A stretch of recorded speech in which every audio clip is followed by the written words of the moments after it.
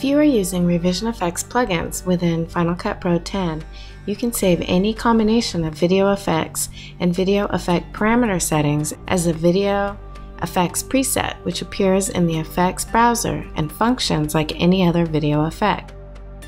You can create an effects preset from any combination of built-in effects and clip effects. After you create an effects preset, you can share it with friends and colleagues so that the same preset, with its specific combination of effects and parameter settings, is available in their effects browser. If you plan to use the GPU, you would just need to go to the Use GPU menu and select Use GPU.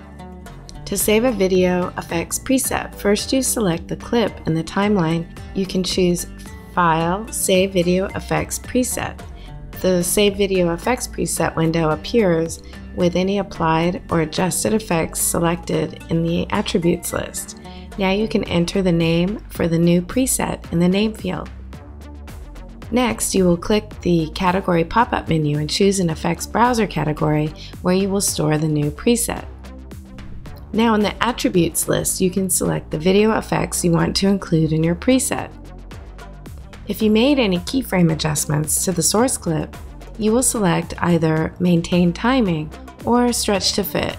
If you select Stretch to Fit, Final Cut Pro adjusts the keyframes in time to match the duration of any clip to which you apply your preset. Now you will save. The new video effects preset appears in the effects browser category you choose, ready to be applied to clips in the timeline. To apply the preset to a clip, you can do the following.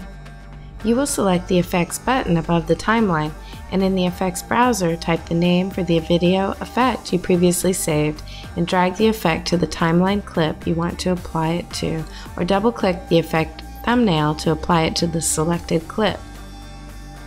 You can now adjust the effect. This is how you save and apply preset video effects in Final Cut Pro 10.